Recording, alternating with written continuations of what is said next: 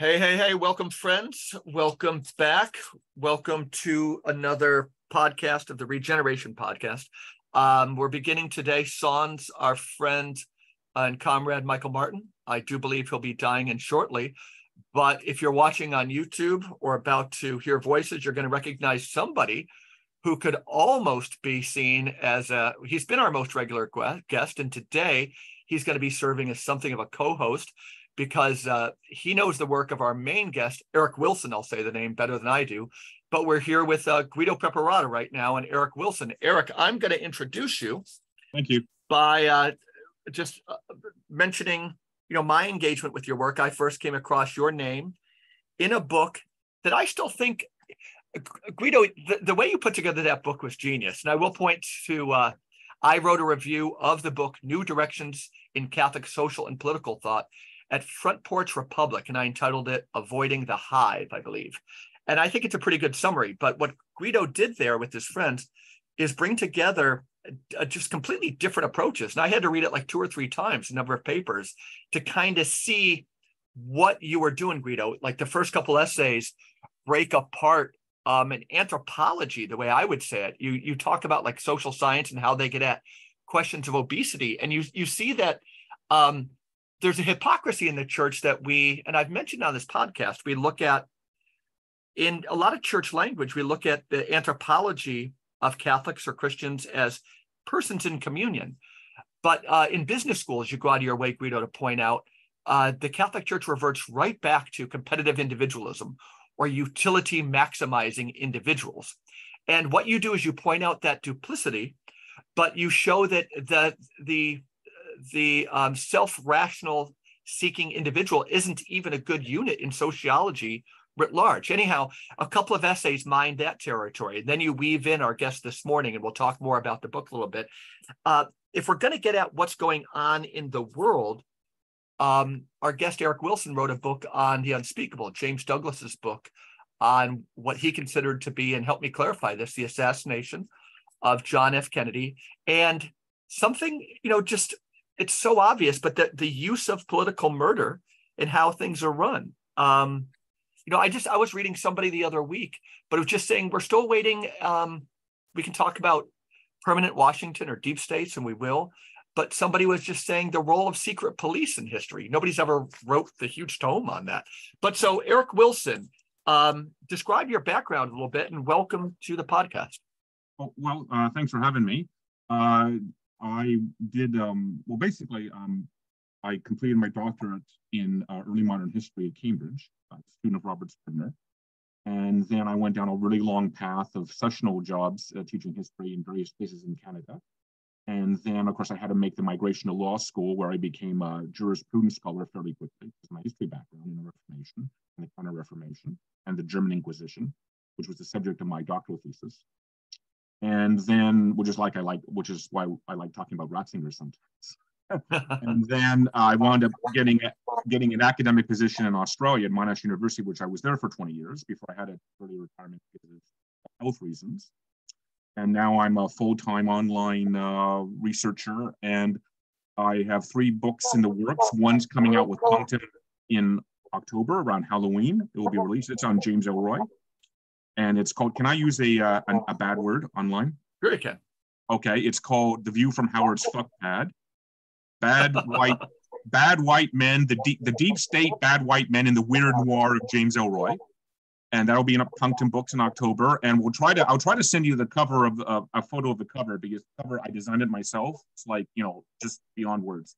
I bet. And then it's obscene itself. And then I've got a book coming out of my lecture notes about the history of law, literature, and cinema with Springer, and I'm working on that. That's why I'm flat out doing that right now.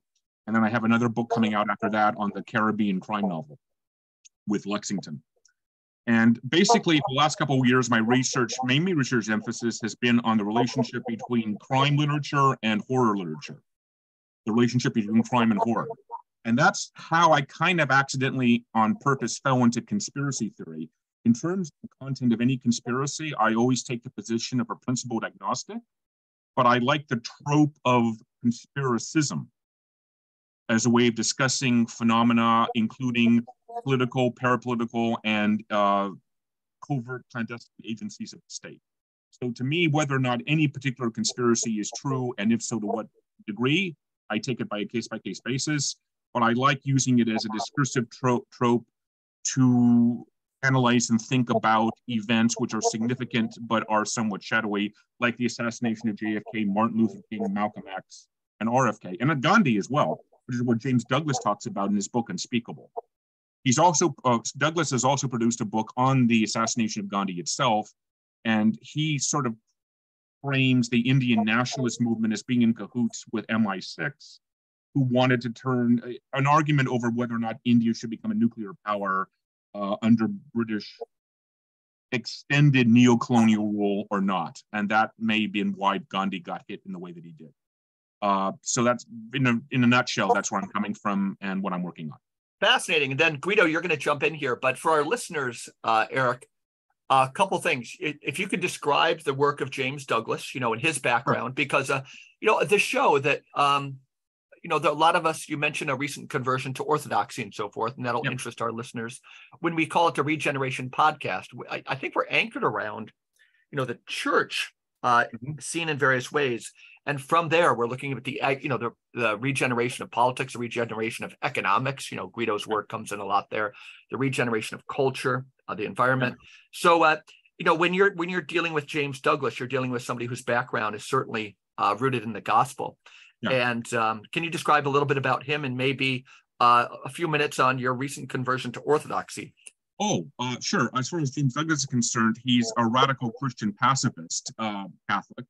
And he sort of began his career as an agent of political resistance in the United States during the late 60s, early 70s, about the same time James Carroll did, with their work, basically attempt on the anti-nuclear program, swords and plowshares, the plowshare movement and that sort of thing. And he spent a lot of time, if I remember this correctly, I may be wrong, but I believe they spent a lot of time trying to derail the white train. Mm-hmm. That's the locomotive of the United States that moves nuclear missiles around covertly in the middle of the night from base to base. And he sort of got thinking about Christian apocalypticism and how he began sort of reverse engineering Revelation and splicing it into contemporary anti-nuclear movement on the argument that Revelations isn't really a prediction about the future, it's a cautionary warning that we can sort of preempt the future by looking at the apocalypse as the outcome of our collective failure to implement a radical pacifism on Earth. We're going to ask you to keep on focusing right into the microphone. Oh, listeners. Sure. Eric says he has a little problem with his computer, but I think 95% of it's been great, Eric. Yeah. Oh, okay. So did you hear everything I just said, or? Yep. Yeah. So it's basically splicing Gandhi with Jesus. Revelations is a cautionary text about the not inevitability, but possibility of nuclear war.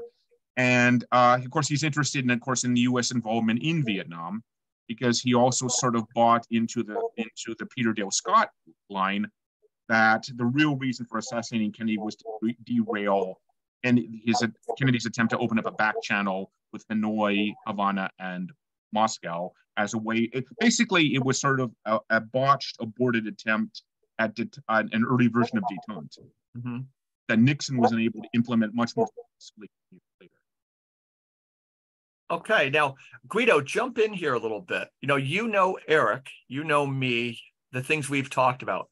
Kind of put Eric on a stage to help our listeners kind of understand where he's breaking new ground. I see a lot of places where he's breaking new ground. Yeah. For certain. It is, it's about this ability that he has about, well, the question I have is this, it's the portrayal of reality, and it goes back to good and evil. And it seems like from Eric's approach, I don't know, from reading Eric's, you really have the impression that, I see things very Gnostically, that very much the devil's at the console, and that the way the devil plays is through a variety of mechanisms, weird geometries, repetitions, and all sorts of patterns. And that's what Eric detects and gives these gives these particular theoretical, it devises these theoretical rubrics to describe exactly what sort of routine is used at every single point in time by the devil at the console. This is how I see it. Question, am I seeing it right or not, or am I completely off track? Second question I would have for Eric, and I started reading Douglas. I could never finish that book of The Unspeakable. Personally, all these books about heroes, me, they piss me off because I don't believe in I don't believe in heroes at all. And I don't think there are heroes, or if there are, they're generally faceless people in the crowd that die deaths and nobody knows about them. At those levels, they're all great stage actors, and they're not concerned with the well-being of humanity at all. Least of all JFK, who got to that presidency, God knows how, because that place he took was Nixon's. And he comes out of nowhere.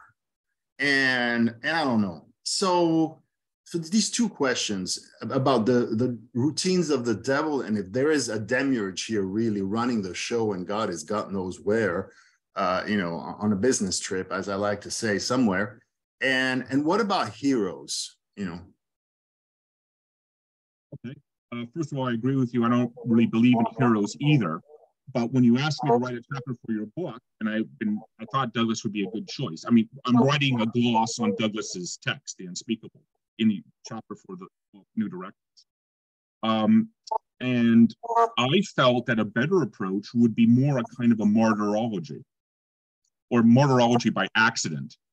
In other words, people who are killed under suspicious circumstances. Oops, you're fading a little bit, Eric. Sorry. People who are assassinated politically in specific circumstances, which are rather dodgy, at least when you look around the edges of it, as a way of sort of investing them with a kind of a semiotic, as a kind of a possible cipher or signifier of something else that we can think about creatively, right?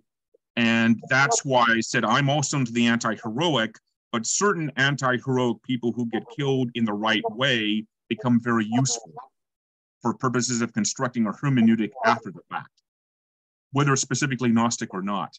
And apart from devil and demiurge, well, first of all, in terms of, I know Gnosticism is just a mess, it's a concept, but there's a debate as to whether or not the Satan and the demiurge are one and the same thing. Again, there's the Valentine version, there's the Christian Gnostic version, there's the Jewish Gnostic version. So, and there's Manichaeism that crossbred with Gnosticism. So I'm not sure about demiurge or satanic. Certainly the demiurgic probably impresses me more than the specifically satanic would. But I think, I'll tell you a funny story. When I got my first book out, which is about Hugo Grotius and the development of international law as a way of rationalizing the Dutch colonial empire in the East Indies, as Indonesia used to be known as. My sponsor was Anthony Carty, who's a professor in University of Hong Kong now of international law. And he said something that just paralleled what you just said, and maybe he shouldn't have said it to me because it changed my thinking about what I was doing. He said, "You're extremely good at writing about a certain type of evil." And I hadn't really thought about that before, honestly, because I thought I was doing something vaguely Schopenhauerian, like the real motors of history being the will, not the dialectic, but the anti-dialectical will, a kind of an irrational, unconscious, random, thrashing around of energies and forces, rather than anything that really can be coherently rationalized in the way that Hegel was trying to do. And we now know, pretty much thanks to the work of McGee, that Hegel was taking a lot of his lead from esotericism and Bohemian heretical theology. So there's very much of a mystic esoteric element in Hegel that Schopenhauer wanted to blow up, right? Because Schopenhauer was closer to the demiurgic, as I understand it. And so that kind of got me thinking about, I became a little bit more self-conscious about what I was doing. And I was saying, okay, well, if I want to set a research project or a research agenda for myself, what should it be? And it probably should be on the relationships between crime and horror.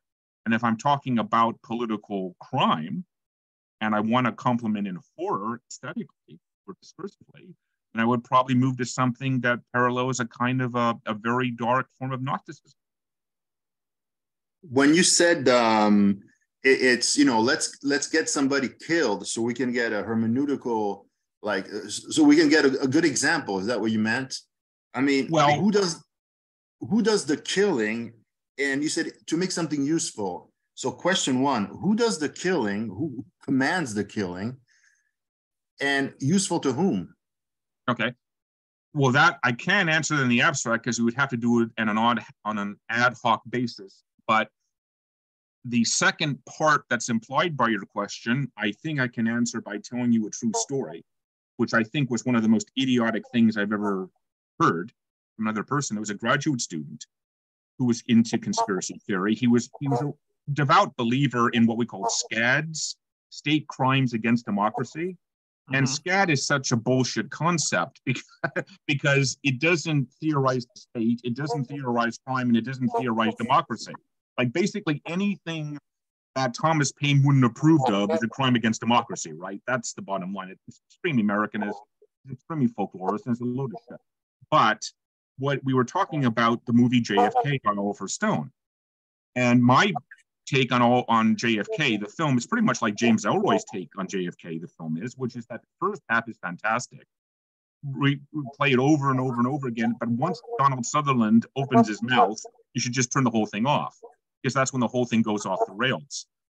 And remind us, because I don't remember. Donald Sutherland was Colonel X, and he meets with Kevin Costner right outside the Lincoln Memorial. They meet up in the Lincoln Memorial. He was Prouty, right? Yeah, he's supposed to be. Yeah, basically, yeah, he's supposed to be. And he explains the history, the black history of the United States for the last 500 years in that 20-minute flashback sequence, right? And I said, I think Stone's big crime is that he made the wrong movie. He should have taken all that talent and done the movie adaptation of the Don DeLillo novel Libra. That would have been fantastic, which I think that's the greatest thing ever written about the Kennedy assassination. So what's that book, Eric? Libra, okay, by Don DeLillo. Okay. And it's hard to summarize a Don DeLillo text, but I write about it quite a bit in both my Elroy book that's coming out and also in my book called... and this is the same Don DeLillo we all know, the novelist. Yeah, the same guy we all know and love and get confused by. Yeah. On my assassination book, which is called Spectacle of the False Flag, also published by Pumpkin. And I said that's what Stone should have done. And what he's done is he's created this fog of bullshit that's just going to confuse everybody. And the kid's answer, graduate student's answer, was basically, yeah, but he got a lot of people interested in the topic. So now they're going to demand that they release the files, and they're going to demand that we exhume the bodies for the 15th time, so Oswald can have 20 different autopsies performed on them, and to find out if he was really him, and all that stuff. And I said that's going down the wrong path. So when I talk about a hermeneutic being constructed, it can either be a hermeneutic that's imposed upon the event by a kind of a mechanism of spectacle, to make us believe something in terms of misinformation or deception, or conversely, someone who picks up somebody whose death should not really be mourned much, like JFK, for example, who I thought was basically a scumbag, and then turn him into a kind of a pseudo proto-martyr type of figure for means of engaging in political resistance. So it's inherent. It's ambiguity. Any member of the sacred dead is an ambiguous figure by definition of the reasons by which he was killed, and the circumstances in which he was killed, and how that story is appropriated after the fact. Don't you think it's just a creation of fake totems to pursue something else altogether? It can be, for sure. Interesting. One of your definitions, Eric, I think you got it from Peter Dale Scott, of this whole what you call parapolitics, and yeah. you might use this moment to kind of describe your approach to parapolitics as opposed to just deep state and so forth. But I think you're quoting Peter Dale Scott saying a stage managed form of universal cognitive dissonance. Yeah, sure. Parapolitics can mean a couple different things, and there's some debate as to who actually came up with the word as well as the term criminal sovereignty. And parapolitics is a variant of wider criminal sovereignty. And of course, it was two of my friends, Peter Dale Scott and Ola Tunander, and along with Robert Cribb, who more or less hammered out those fundamental definitions on the book that I edited about parapolitics and the national security state, which is a conference that we had in Melbourne, and also Government of the Shadows as well, which was published by Pluto Press. Those two books, they really more or less use that as an opportunity to define and refine their concepts and definitions. Yeah. And parapolitics, I would put it this way: parapolitics is a branch. This is from my perspective, my take on it. Parapolitics is a branch of radical criminology that focuses on the largely non-reported, off-the-books interactions between the formal state, the national security agencies, rogue, off-the-books national security agencies, and organized crime and international criminal cartels. Mm-hmm. It's a nexus. It's a series of networks that jump all around, coagulate, decoagulate, organize, deorganize. So it's a very chaotic, nomadic, liminal phenomenon. Mm-hmm. Coupled with, and this is what I really... And a deep state approach, just to help our listeners, would be, there's this other thing that just kind of like is the puppet master over everything. You're saying, no, it's this kind of like ever-changing... Yeah, I had a discussion with Peter a couple of times because he started using the term deep state, because he used his own version of an earlier term that goes back to the German constitutional theorist Franz Frankl, called the dual state. Mm-hmm. And I like that much better. I much prefer the term dual state to deep state, because the deep state's monolithic. The deep state is what gives conspiracy theorists a bad name, because it sounds like you're talking about a secret government or a cabal or some, like the Vatican is really, controlling Beijing. That's not really what I think we're talking about, and certainly not what I intend to be talking about when I use the terms. So I have to kind of use deep state as a way of making a concession to the way the term has been adopted. But when I use the term deep state, my understanding is dual state, in which there are parallel governmental functions and activities, many of which the state officially and honestly does not even know about, but operate subterraneously between in empty spaces, passages, like Skizzy always used to like talking about, and like, Night of Day of the Owl and things like that. And weird outcomes. How do you determine whether or not a parapolitical event is taking place? You can apply the same methodology that astronomers use when trying to detect a black hole. You look at what you can observe, and then if it starts wobbling or acting very strangely and unpredictably in a way that it shouldn't, that can be taken, and again, on a case-by-case basis, as prima facie evidence of a parapolitical maneuver. A parapolitical force has been brought into play to sort of change the course of things that should otherwise not be the case. And Guido brought it up a few minutes ago. There is no way, looking back on it objectively, that John F. Kennedy should have beaten Richard Nixon in 1960. It's extraordinarily improbable. And yet somehow it happened.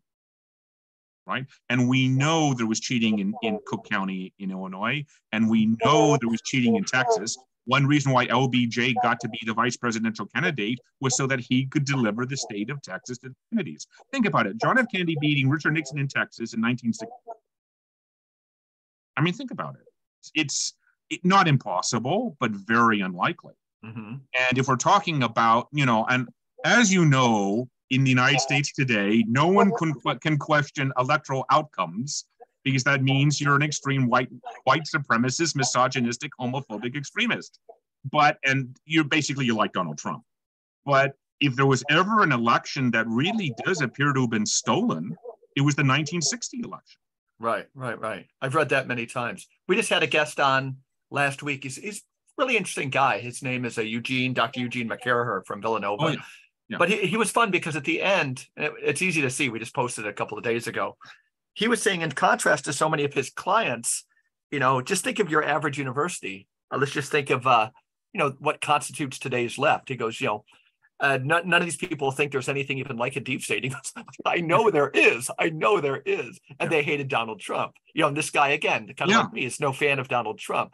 But at least he kind of freed this up. Now, Guido, you're seminal to today's conversation. I see you thinking down there. What do you want to say to Eric, or what do you want to introduce to the conversation? I want to ask Eric. So you mentioned dual state, because I have big qualms about the deep state, but I mean, who cares what I think? I want to ask you, could it be that the dual state is the shallow state is theatrics, and the true state is what we call the deep state? Although there might be, I'm thinking of the mafia judges that got killed. Yeah. And the question is this. I was reading, because the period of the 70s, and linked also to the attempted assassination on the Pope and all that, is a very murky period that hasn't been explained at all. I'm trying to dig and trying to find a thread through that. And so amongst the various books that I read, there was an Italian 007 who was telling the following story. It's not directly related to anything, but the question is this. So eventually he was very close to this other guy who became the head of the anti-mafia. It was called DIA. It was some big organ created, super police or a police structure created to fight the mafia, allegedly. And this guy is really ambitious, and they were always, they're exchanging girlfriends, always somehow promiscuously together and then being against one another. Anyway, one day, the top cop asks this shady 007, he says, Francesco, his last name is Pazienza. He's for all the murky story of Italy, his name is notorious anyway. And he says, Francesco, please, I beg you, please tell me a place where I can go and do a blitz. Just go in there, a casino or something, where I can requisition gazillions of dollars illegally stashed away and just make a coup, something that could be splashed on the news because I really want it. I beg you. And as if he owed him, And Pazienza says, yeah, I actually know. There's this island in the Pacific, which is half French, half Dutch or something like that. And in the Dutch part, they do all sorts of funky crap. Just go there with your pistoleros, make your eruption in the casino, and then there you go. And the super cop goes, thank you so much. We don't know how the story ends. He probably went in the Pacific, did his arrest, and it was all over the news. And you got a lot of press and a lot of women, and a lot of caviar, if that's what he wanted. But it can't. And so this episode, which was amongst this thousand of things that Pazienza was telling, other than he rode a cab with Grace Kelly and a million other fun things like that. And you would say, why did I focus on this? Because it tells you that these guys, the top cop czars, are not hired to fight anything. They're not there to fight the mafia. They're not there to fight to eradicate the drugs. Of course, they can't, because those things are structural. The drugs are needed. The drugs are always there.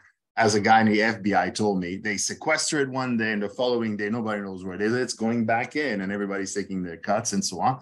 So in the end, how does all of this relate to the deep state? You got judges that know, and Falcone and the very famous ones, it's the same story. At those levels, these guys are not fighting the mafia. The mafia, you will never fight the mafia. You're actually fighting, you're actually trying to hem the mafia in a little bit, or make sure it doesn't trespass into other people's territories.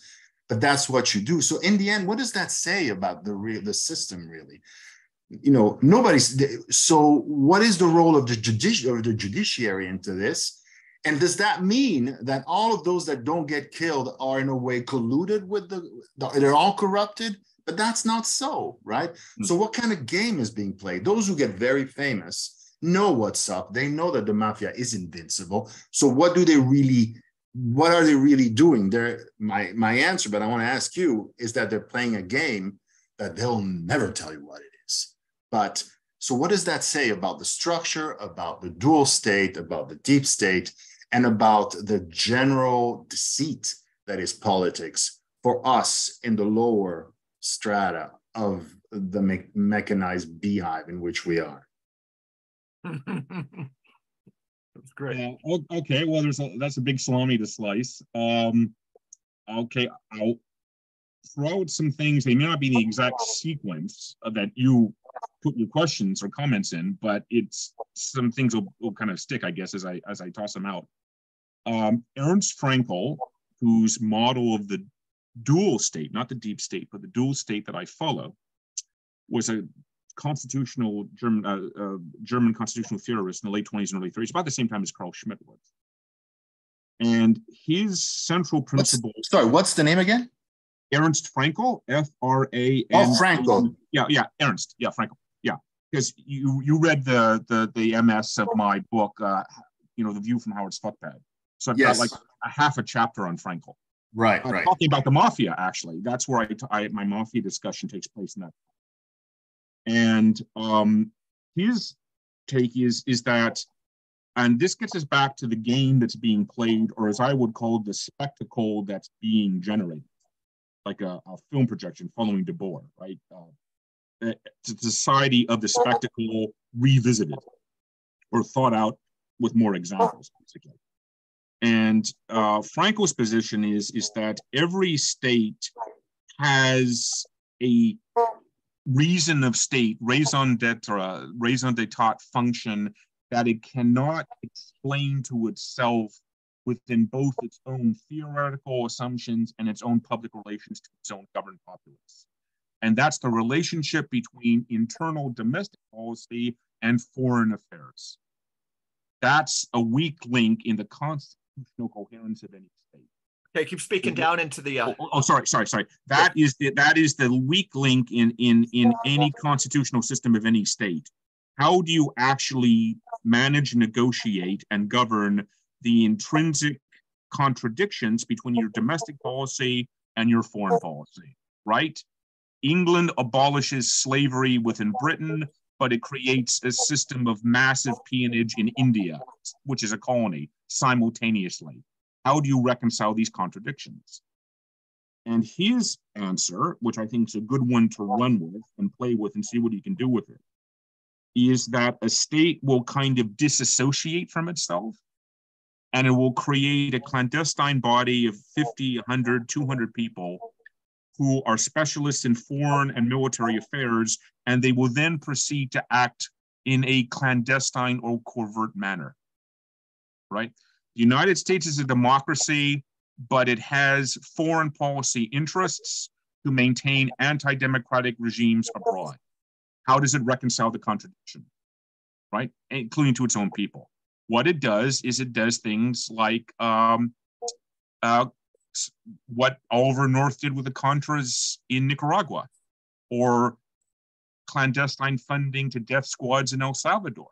And you need an outfit. It can shapeshift. It can be different people at different times. It can be full-timers, part-timers, hiring people by proxy, hiring people on a contract basis, including the Mafia, who are running weapons all throughout the Caribbean, not just against Castro and Cuba, but throughout the entire Caribbean. It began mutating what Johnson called the Murder Incorporated that John Kennedy had set up. Actually, Robert Kennedy had set up in the Caribbean during the early 60s. That's what we mean by the dual state. And the thing about the dual state is that whatever, and like you said, not every major judge in Italy is corrupt, even though they may not be selected for assassination by the Mafia, because literally not everybody could be that corrupt all the time. That you're looking at something that's almost statistically impossible, although there may be grades or degrees of corruption throughout the entire state. The dual state, not the deep state, but the dual state will also eventually start acquiring over time an element of what we would call criminal sovereignty. In other words, a sub-statist thing that in terms of its operational effects is tantamount to a sovereign power. And then ladies and gentlemen, I want to welcome people looking at YouTube. Our co-host Michael Martin jumped in. Michael, I was starting to think you had something against Guido Preparata, because it would have been 3 in a row. It would have been. No, I have something against my My cow's starving. That's that was my conjecture. So you saw, Mike, we're talking at a very, very high level here about distinctions. To have Guido interviewing Eric is a tour de force. So we'll both listen in again. Guido, keep on digging. I'm sorry if I interrupted a train of thought. I was asking Eric, but don't you think that all of this talk of criminal sovereignty, which I like because the expression is cool, is ultimately due to the fact that that the vast majority of the world lives in subhuman conditions, right? And so that you need to, when the exploitation is such, crime and the narcotization of the masses are obligatory. Mm-hmm. So what can a judge do? You know, he says, well, he or she is fighting the mafia. No, they're not. I'm fighting against drugs. No, you're not. So what is that? Is just to make sure it is not a tidal wave of drugs. Is it just to keep it under control? Because and half of this and half of that, the shallow state after that, is spectacle. So, right. But is it this way? It can be that way. Let me try to narrow it down a little bit and use a counterfactual to a hypothetical you pull out. That you said straight out, and I'm glad somebody finally said it, not me, that the mafia is indestructible, right? You can do individual things and take down a particular guy under who knows what circumstances, right? But you can't really dismantle the system. And the reason why you can't really dismantle the mafia is the mafia just isn't the mafia. The mafia, I mean, I am speaking on an extreme high level of abstraction here, but it's kind of Sicilian social consciousness quasi-institutionalized, right? I mean, it's a mentality. It's a paradigm. It's a Gestalt. It's a Weltanschauung. It's all, I'm German, by the way, not Italian. All these shows, right? All these things. And to kill the mafia off, if we're talking about like an enemy, an external thing that corrupts the state from the outside, and we're trying to kill it like a vampire, and fighting a vampire is a great way of thinking about the mafia. The imagery actually comes up once in a while. Drive a stake through the mafia's heart. You can't do it because it's an embodiment of social consciousness. It's a cultural phenomenon. How do you kill off a cultural phenomena? And you can't. And one reason why you can't is that the persecutors of the monster are themselves spawned by the same thing that spawned the monster, because it's part of a continuum of mentality.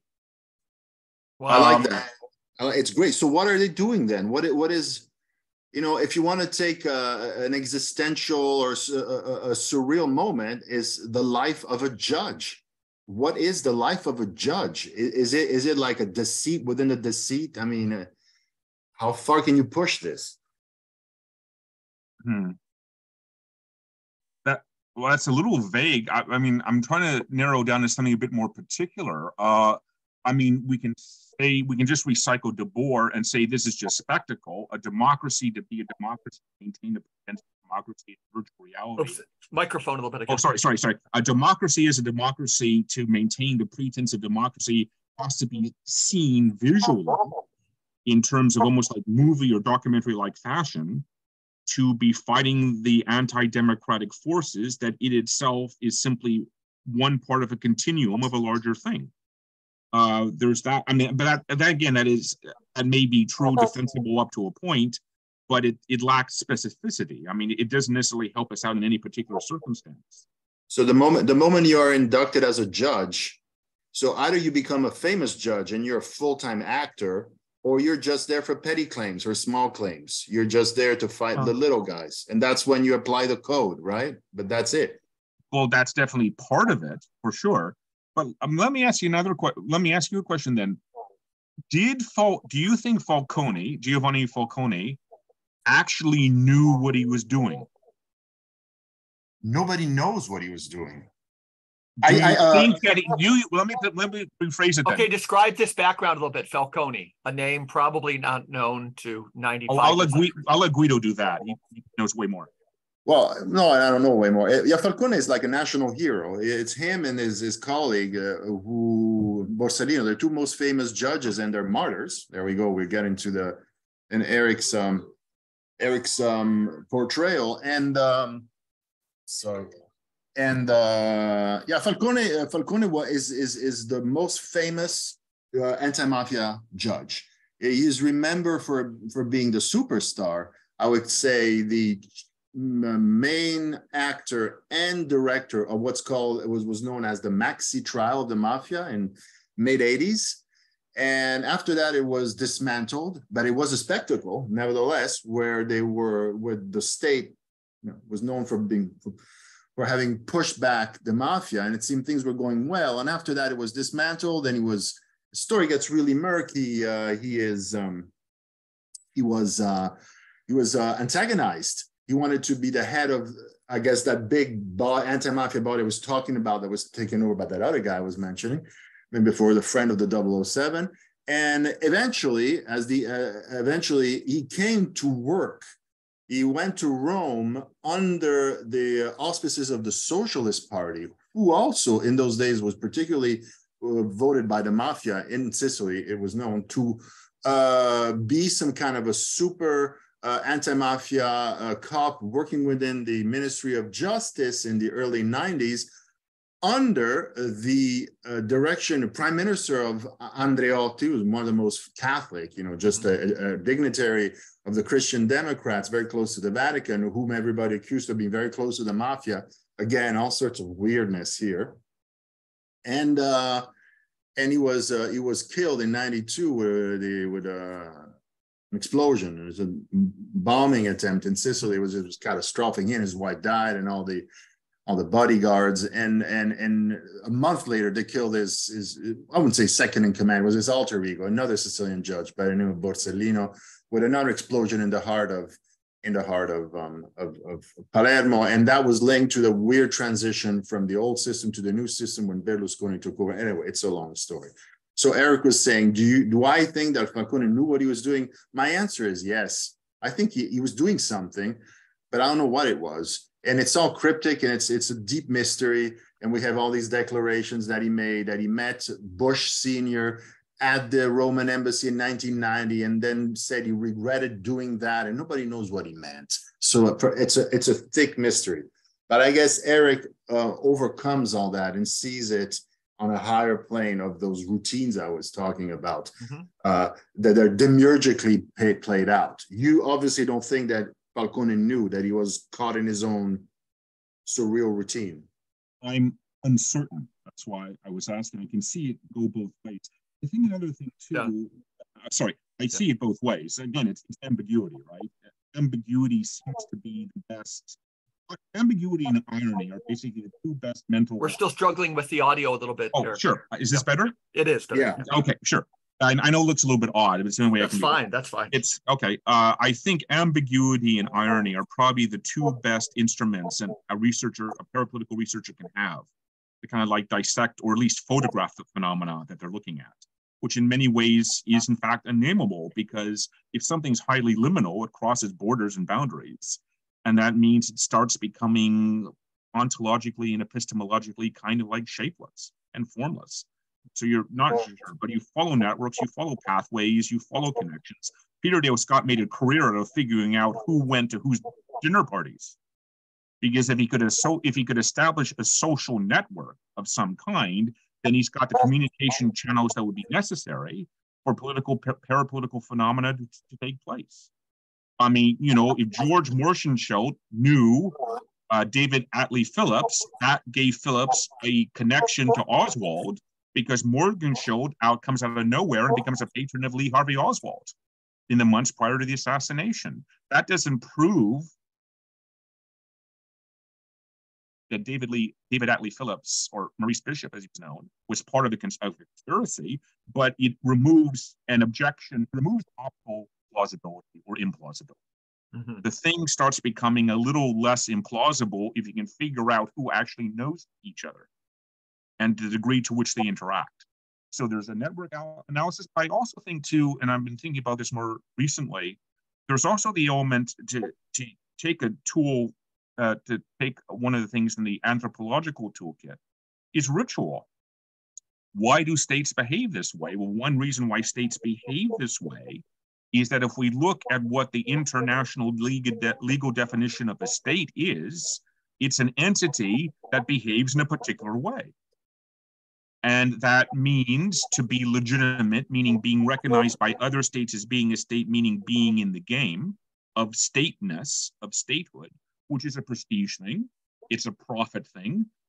Banks like investing in your government, or foreign investors like showing up if you're deemed to be a law-abiding state, means a ritual of at least engaging in the game of persecuting and prosecuting organized criminality and corruption. It's not necessarily sinister. I think there's a real mercenary profit element as an underappreciated factor in the spectacle of waging war against organized crime. Michael Martin, so that's a lot. Guido sitting back in his chair. What are you hearing, Michael? And kind of like head into that, or any vector you take us on, we'll kind of circle back to these things too. Well, from what I'm hearing, and you're kind of focusing on Italy, but I immediately go to the United States when I think about this stuff. So, you mentioned the dual state, or and we talk a lot in this country about the deep state, right? So who's running things? So is it this? And it's almost like the way you describe it, it almost sounds like something from occult literature, and I mean like literary literature, not the writings, where there's this kind of demon or something, and sometimes it shows up here and sometimes it shows up there, and you can never really nail it down because it's from a different dimension, right? That's what it sounds like you're describing. But who's behind all of this? I'm not sure that the question presupposes the possibility of the existence of an essence, what I would call, what Nikos Passos, is also one of my sponsors, would call a criminogenic substance. I'm not sure there is one. I think we're looking at a radical form of phenomenalism or phenomenality. Mm-hmm. I think it's different things acting in different ways, interacting at different levels at different times, at different rates of velocity, tempo, and acceleration.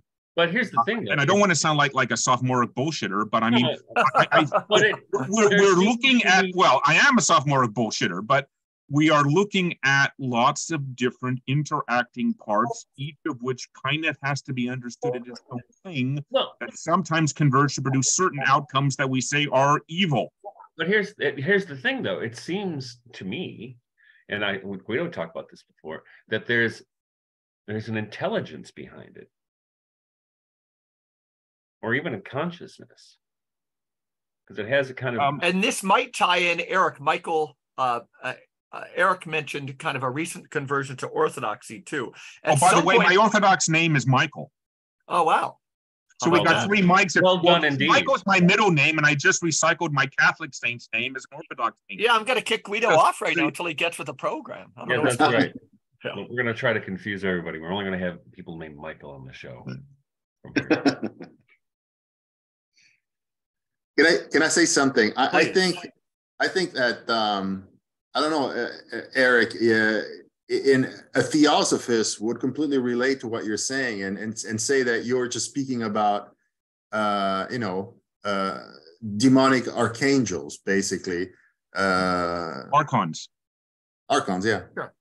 But that's essentially, it could be translated into that, couldn't it?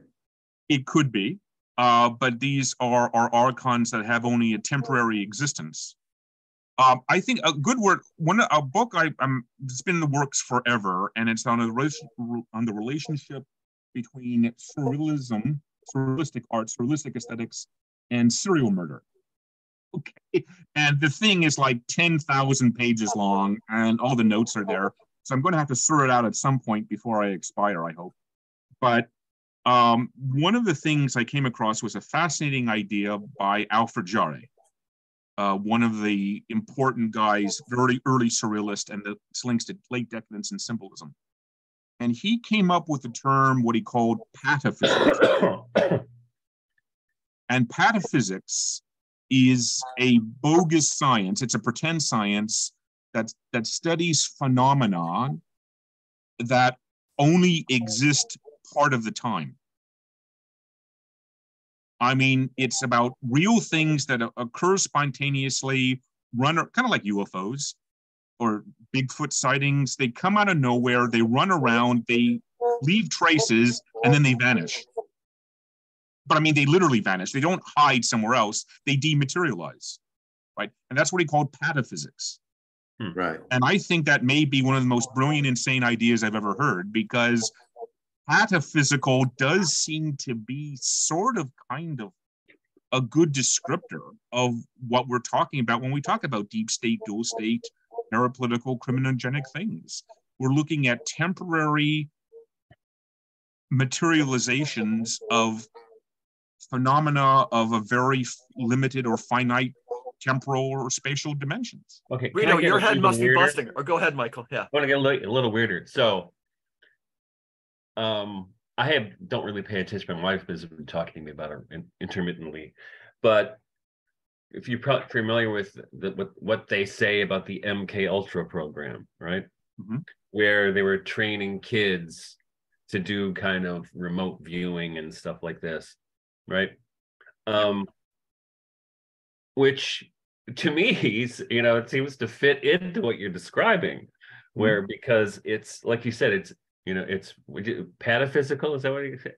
Pataphysics, yeah. The pataphysical. So it would seem to be what you're describing is kind of congruent with what that program was doing with trying to train kids, because if I grew up I was born in 1962, so I was about 15 or so when the Rubik's Cube came out. Oh yeah. And kids by my age, you couldn't do it, but these little kids would just go, and you're like, wow, that's just bizarre. But little kids could do it, and it's the same kind of thing that MK Ultra was, or at least that's what's reported. They were trying to do with children at the same time. But what you're describing and this is why I was using the word, there seems to be an intelligence or a consciousness behind these kinds of, I wouldn't call them these kind of cultural movements that we see, or political movements, I would say, that seem to infiltrate, or it's almost like a poison or something that gets in there, right? But it's a poison with kind of consciousness, it seems to me. I referenced before, I think it's before you managed to cure your cow. I hope.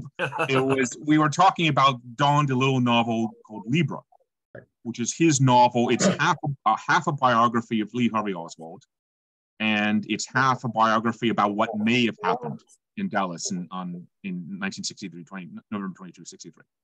And it is, and James Elroy, my recent book is coming out on, is about this, and he loved DeLillo. He loved Libra, and that's why he wrote the USA Underworld trilogy. It's sort of his response to DeLillo's novel, Libra. And what DeLillo lays out is something a little that kind of is pataphysical, which is that it starts off with 3 CIA guys. One's a mercenary weapons guy. One is basically the leader of the outfit. This private group of 3 guys is, the name has slipped me, but it was the guy who was head of the CIA operations who was fired by Kennedy after Bay of Pigs as a scapegoat. Dulles. No, not Dulles. It was somebody else. It was somebody, director of operations. Name will come back in 5 minutes or so. But him and basically a kind of an intermediate, very gray, very dual state CIA and State Department. And they get together and said, let's basically mock an attempted assassination. If the shooter misses. Oops, your vocal. Sorry. Let's simulate a fake assassination attempt on Kennedy. The shooter misses, he's killed, and he's got a ton of Cuban and Che Guevara and Castro literature in his apartment. and we'll frame Cuba, we'll frame Castro for it, and we get to invade Cuba. That's the false flag, basically, right? You attack yourself and make it look like somebody else did it so you can start a war. That's a real dual state operation, because remember, dual state is about negotiating by clandestine means contradictions between foreign and domestic policy, right? Yep. We got to get Cuba back. Partly the mafia owns it. The mafia is part of the dual state, but we can't say it in public, so we have to fabricate a crisis, right? And that's a classic dual state scenario. But where pataphysics comes into it is as they begin plotting the thing, it starts acquiring its own momentum. In other words, the conspiracy starts thinking itself. Mm-hmm. And what starts out as let's make sure the shooter misses evolves. Like it starts acquiring its own deviant consciousness and says, no, we've got to hit him. It's a kind of AI. Yes, what do you think about this, Guido? It's kind of like a naturally occurring AI. Mm-hmm. that achieves. I'm using Jaret's term. It's not my term. It's Jaret's term, but I'm you trying to establish an analogy here. That it's pataphysical. It's a real thing that's intangible, but only exists for a short period of time. They've brought in, and you can use a Jungian term, which is much abused, the collective unconscious or synchronicity. And it's, by the way, it's the greatest novel about synchronicity ever written, Libra. Okay, because it's sort of, there's also a very good. I mean, it's insanity, basically, but it's 2 volumes edited by a guy called Alberti called High Strangeness and the JFK Assassination. And it's about the possibility of synchronicity working through these parapolitical, pataphysical things. That something seemed to be initiated that acquired its own momentum and acquired its own a kind of an incipient consciousness, meaning that the human actors involved in this off the books thing began realizing their unconscious meanings. If you start off by saying, let's simulate a failed attempted assassination on the president to start a war with Cuba so we can invade it, what is buried in that premise that if it's allowed to run over time will spontaneously emerge and then become the new controlling thought of the operation? Kill the president. So yeah, so St. Paul was right when he said our contention is not with flesh and blood, right? Possibly. Yeah. I don't know it's demonic, but it's certainly pataphysical in some way. Guido, go. What are you hearing? It's to me, it's as if Eric were describing the average day of a Hindu demon who is like playing with Maya, tricks of the light, and is just experimenting like on Photoshop, right? And he's going to try one thing and another and see what emerges from the canvas. And that's great. But the question then, what about us? I mean, we're not on board with this. We're not, or as Junger would say, although I doubt he was being tongue in cheek, we're not equal to this level, to this criminogenic filth. Who's thinking us, and what is our game? Because we don't like this. We're just trying there to figure it out. But if it's all a demiurgical game, what are we? Just side dross, just a pack of googly eyes. How do we factor in? How do we factor into this story? Okay, well, I'll throw out a new term: epiphenomenal. We know epiphenomenal. Yeah. We are epiphenomenal. Also, we don't count for shit, basically. Let me put it this way. I think maybe what is behind all of this, don't look at the man behind the curtain moment, right? The main thing about it, and we're all making this mistake, and this gets us back to kind of Gnosticism. So you may be a Gnostic, Guido, and I may be a theosophist, okay? But I think what it takes us back to is we may have made a collective category mistake.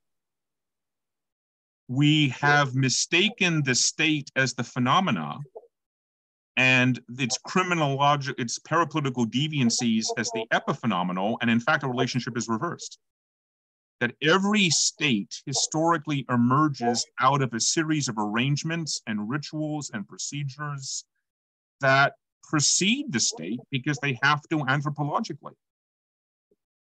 You know, you don't get to the state out of nothing. You never have a Hobbesian moment of everyone comes out of the jungle and decides to form a social contract, and everything proceeds from that.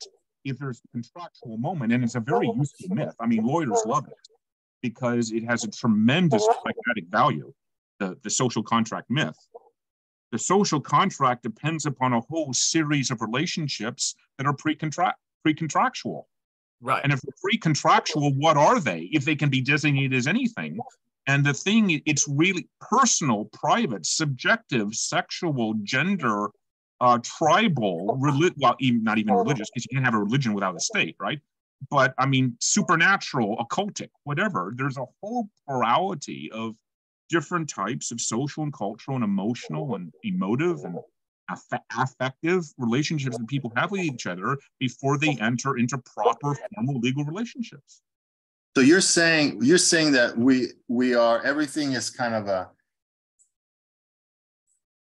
you're saying that everything is spawned by a variety of waves, right? And that's like waves in a vacuum, and they collide, and things happen. And so it's kind of it's just waves. It's the mystery. It's a jungle of waves that kind of issues it all. For waves, I would say forces. Yeah, but it's approximately the same thought. What did David Hume say in his on the original contract? Wasn't he kind of doing the same thing there, Eric? You know, just reminding us that this notion of the original contract was, it's just a useful heuristic to try and like throw some mythological underpinnings on something. Sure. Yeah. And we just, again, the whole world came out as a hurly-burly, and we've kind of shifted it this way and that. Yeah. And if hurly-burly, okay, I'll put it to you this way. I'll do it again. Oops, into the microphone, yeah. Oh, sorry. If hurly-burly is really the substance, meaning of things, meaning that which precedes everything else, from which everything else flows, then the state can be nothing else other than epiphenomenal. Because it's a byproduct of a series of processes which are non-statist. For some reason, this strikes me as almost so obvious, that we do. I just, in an individual's life, I'm constantly reminding young people that, like, I've written a lot on like Archimedes, just that like we're born, we come out of our mom's womb and we're surfing, right? That's the image. We just have to start figuring things out. But we have people like Archimedes that we start to, in an uncontrollable world, we start to envision control. So we posit these positions where we can use levers and pulleys to start getting control of this. But really, the primal thing is surfing.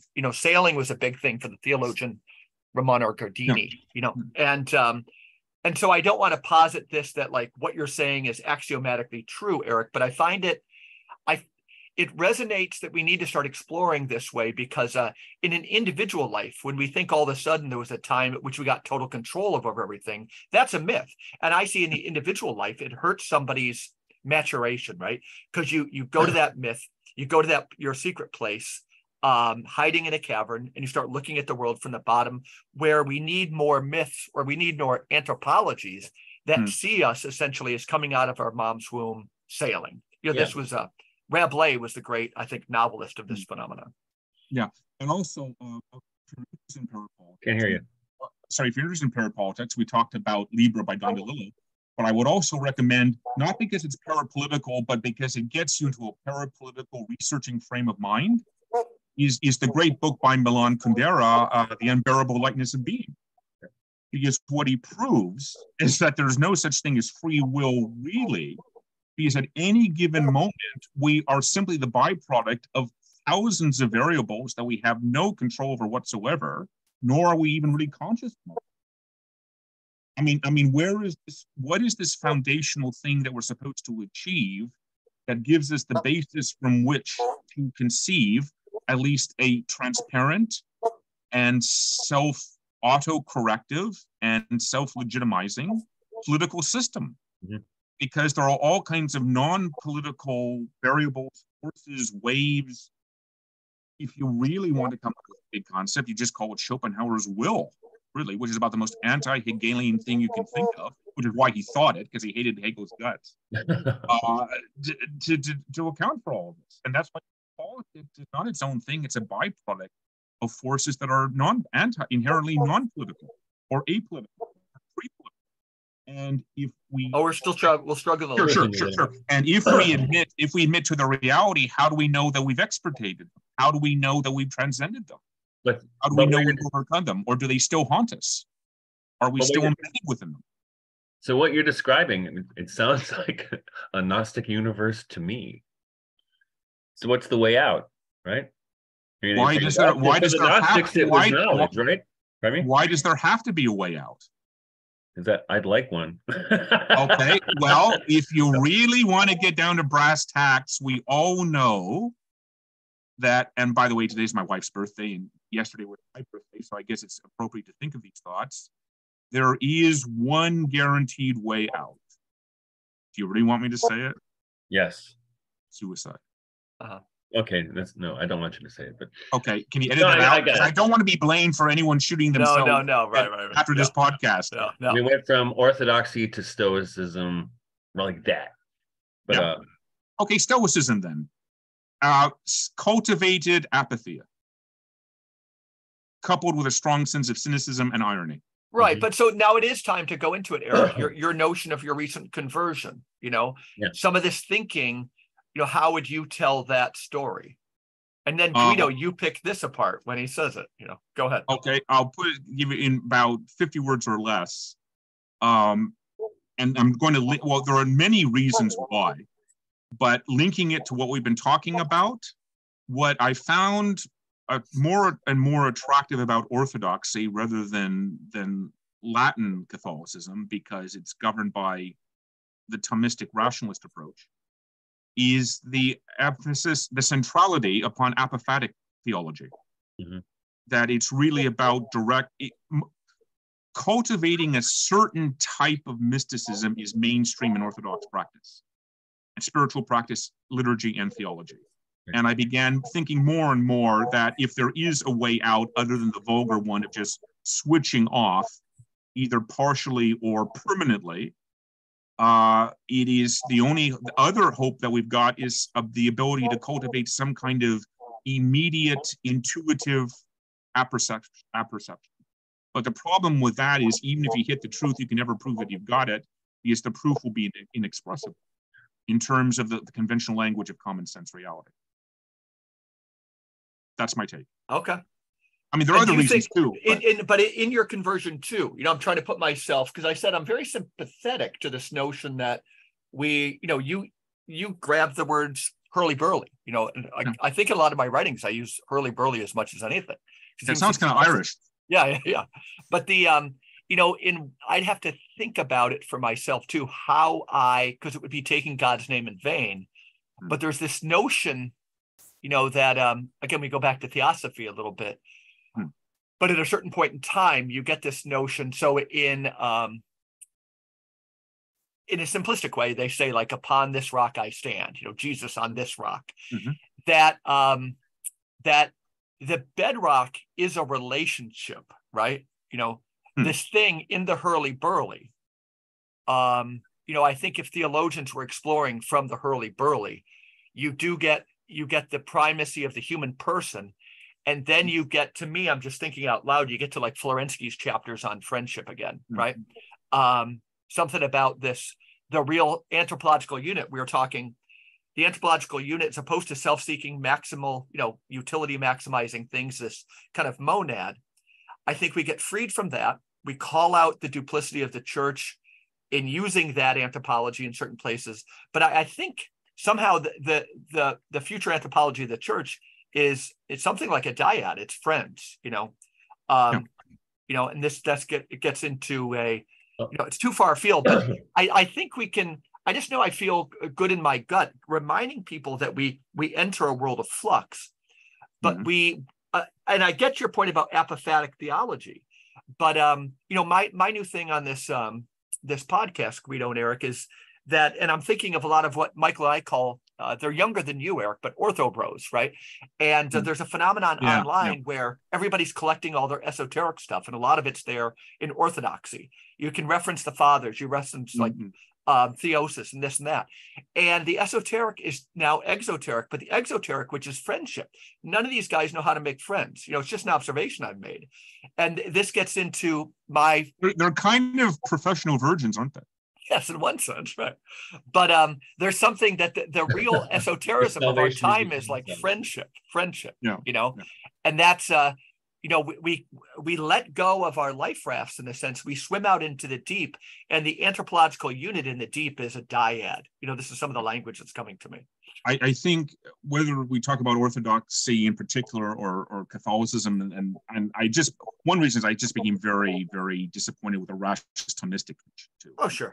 Oh, so you Augustine I love and hate.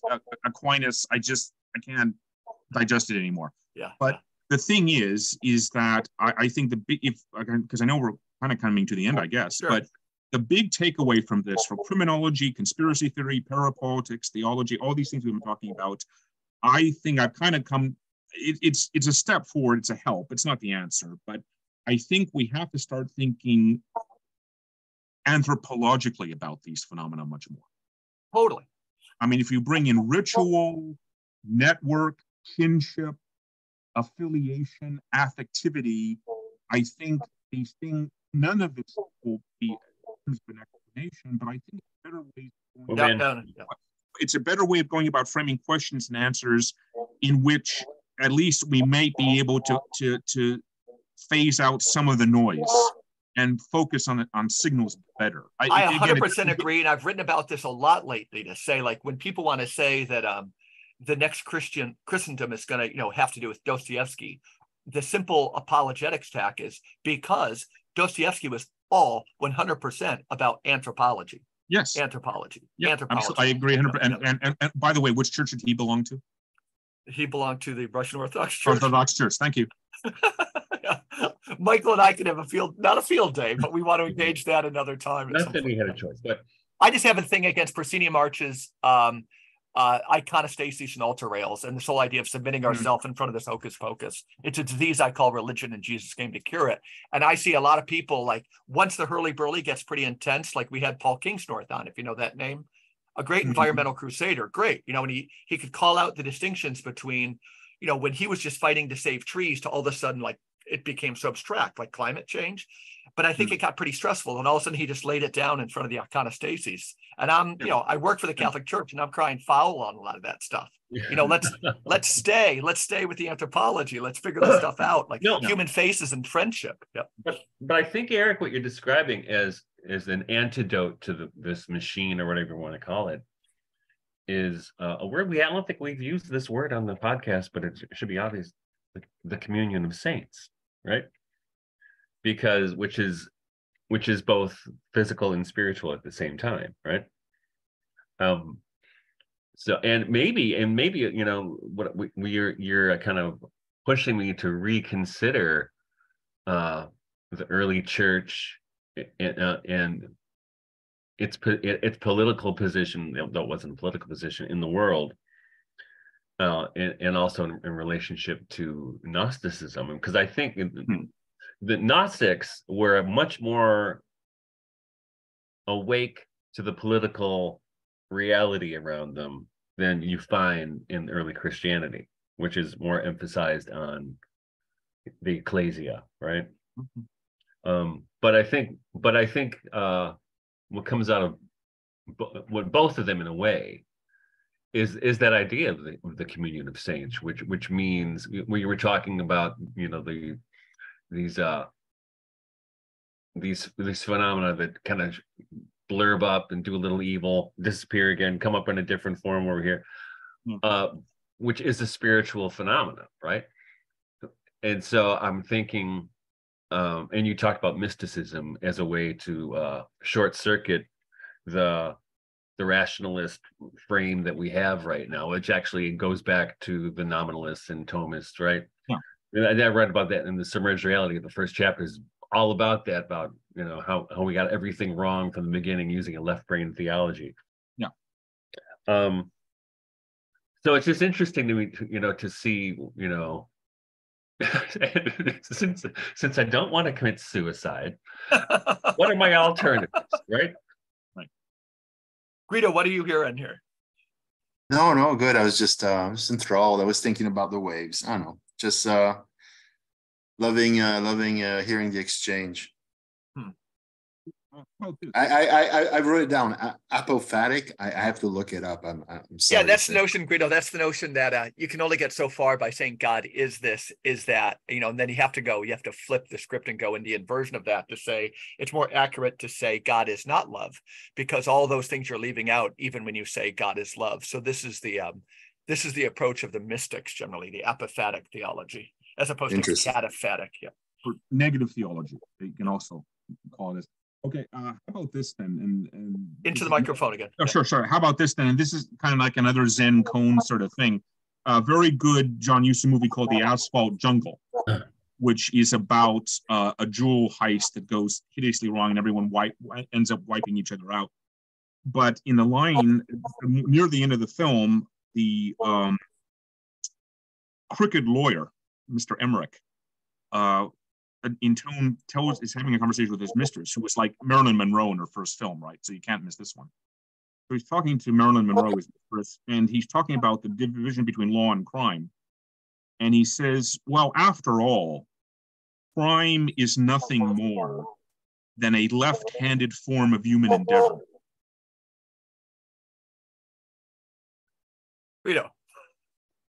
A left-handed form of human endeavor? And that's it. That's all it is.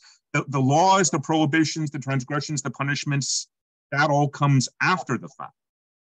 It's simply a particular form of human behavior and cannot be reduced to anything else other than that. And the abstract, from the contextual, anything can go, right? Any particular circumstance. But it really is simply a pattern of one way of being human. Because why can animals not commit crimes? They cannot commit crimes because they cannot formulate a criminal intent. Mm-hmm. Only we can do that, as far as we know. And okay, well, I have to see the movie or see it again, because it's about stealing money, right? Yeah. Which is okay. It's a survival issue, I suppose. I don't know. I have to think. That's good. It's good. I like it. How about we do this again sometime? I like this, but this is probably the not out of the box. It was just for our listeners, they're gonna be able to follow some things, not follow others, myself included. But this is, I want to kind of encapsulate this for our listeners too. Is that, I always reference the first chapter of Genesis, just the "where are you" question, as being so important, and we drop off that question so much. And that so we're going to quote Guido, who says, we've mentioned it many times, conspiracy theory is too important to be left to conspiracy theorists. We've invited Eric, Guido did, on the show because a lot of people, we just want to know, the word deep state can just become another form of religion, right? It's just it's a slogan throw out there. I also remind people that fetish, even fetishism. Yeah, fetish, right.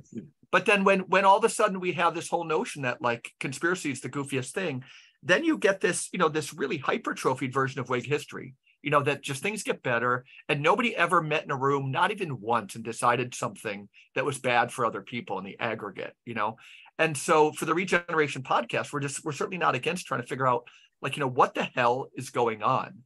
And that includes a critique of normal ways people see, the Whig version of history, but it also includes an honest critique, like we're doing here, of a certain form of conspiracy theory. And we're trying to break this down very seriously. You were going to say something, Eric.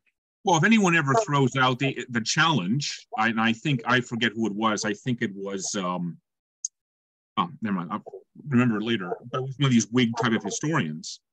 Oh, I think it was Richard Pipes who threw out the challenge on this public debate once they were having about conspiracy theory. And he says to the guy, the journalist, the muckraking journalist, show me one example of a conspiracy. I challenge you.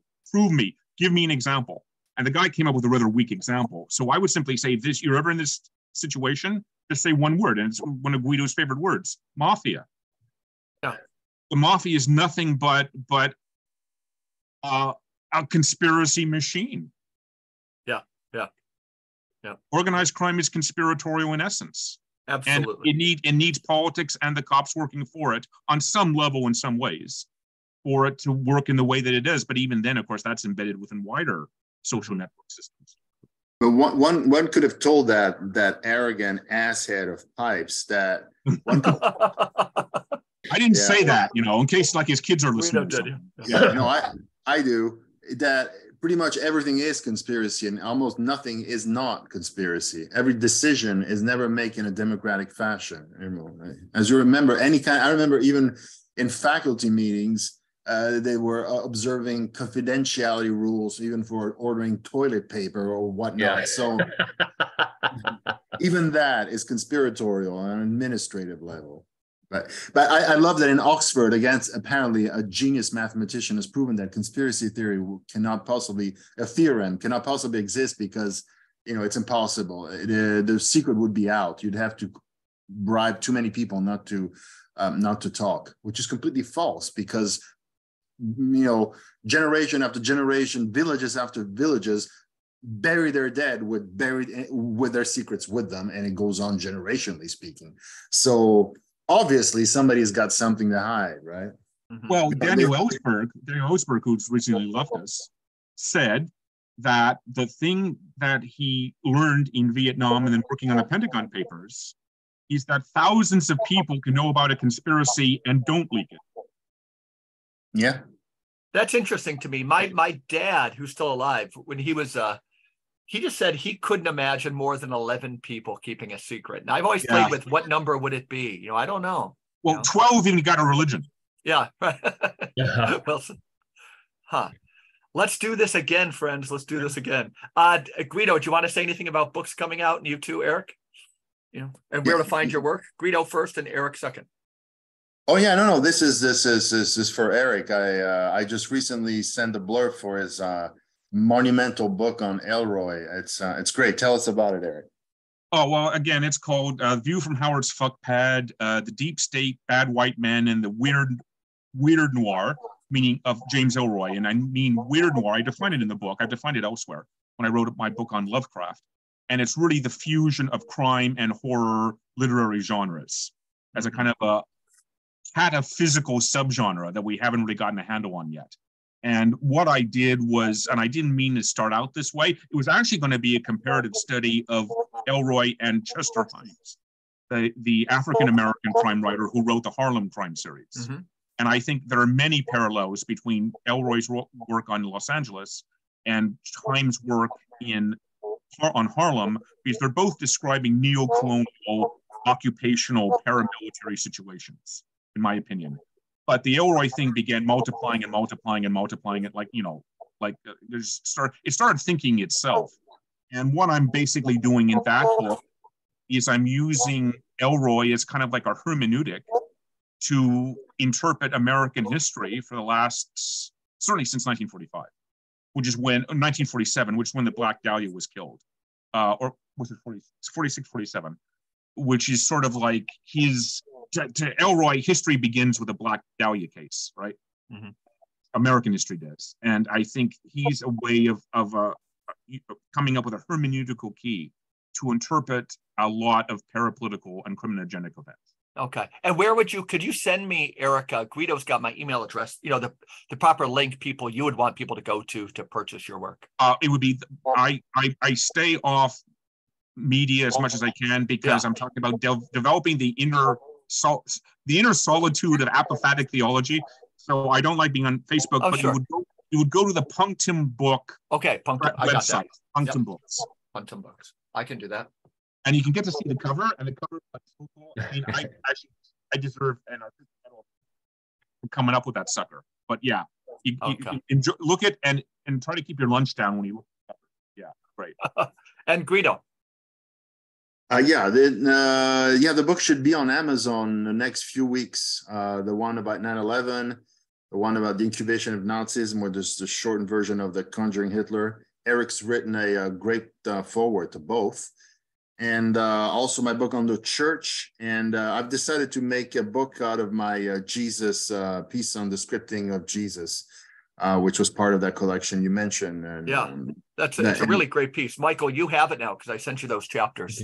Called The Political Scripting of Jesus. Yeah. Right. And so, yeah, and God willing, that should be on Amazon pretty soon, and I'll let you know. And then when you do the Empire and Church one specifically, because Michael wrote the preface for that one, we'll have a whole show on that one because some of it came up.